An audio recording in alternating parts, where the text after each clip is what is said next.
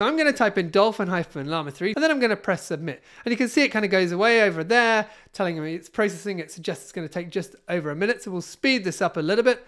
And you can see that now it's done and it says you can find your repo here, and then it's got a link.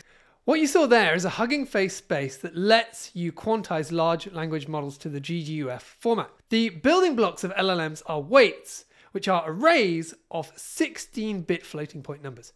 Quantization reduces the size of each value in those arrays, usually to 4 bits. So why do we want to quantize? So the basic idea is we want to be able to run LLMs on our laptops, and those laptops don't have anywhere near the specs of high-end GPU machines. For example, my machine is a Mac M1 from 2021, and it has 64 gigabytes of RAM shared between the GPU and the CPU.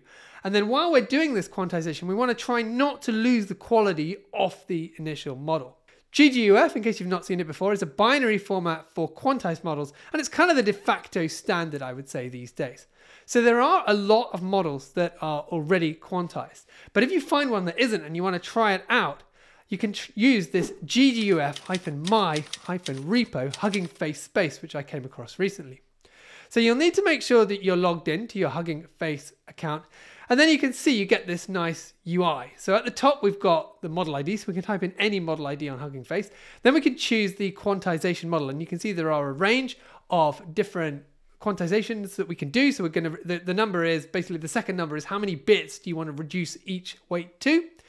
So I normally just leave it on the default. And then we can choose to use an importance matrix, which is a technique used to improve the quality of quantized models. And so you can see there are some slightly different quantization types that you can use there. You could choose to have it under a private repo, or by default it will be public. And then finally you can choose whether to split the model, which will kind of chop it up when it's downloading it, which will hopefully make it easier in case you have network issues. I found that option is a little bit flaky, so I've not been using it. Okay, so now we can type in a model ID. So I'm going to type in dolphin-llama3. So dolphin is fine-tuning that's been done to lots of different models. So you'll find loads of different ones with this dolphin prefix. And then I'm going to press submit. And you can see it kind of goes away over there, telling me it's processing. It suggests it's going to take just over a minute. So we'll speed this up a little bit. And you can see that now it's done and it says you can find your repo here, and then it's got a link. So we'll click on that and you can see it's created a new model under my Mark H. Needham account.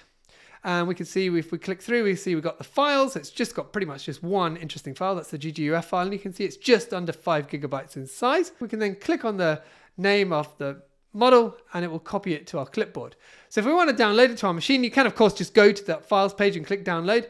I've been using this tool called HF Downloader, so I can paste in my link there and it will then download this. And the nice thing here is that if it gets interrupted, it's going to continue.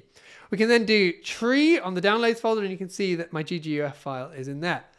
I find the easiest way to run gguf files locally is to use llama CPP. So I'm going to do a brew install and you can see I've already got that installed. And then what we can do is we can say, we'll define our model, so the path of our model, and then we can call llama CLI -m, pass in the model, and we're going to tell it interactive first, so it's not going to make up a prompt and run that.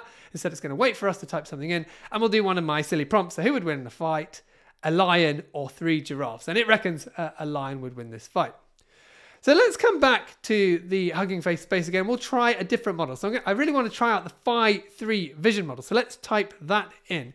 And select it. And you see it comes back saying, hey, error converting that one. This model, Phi-3 for causal LM, is not supported.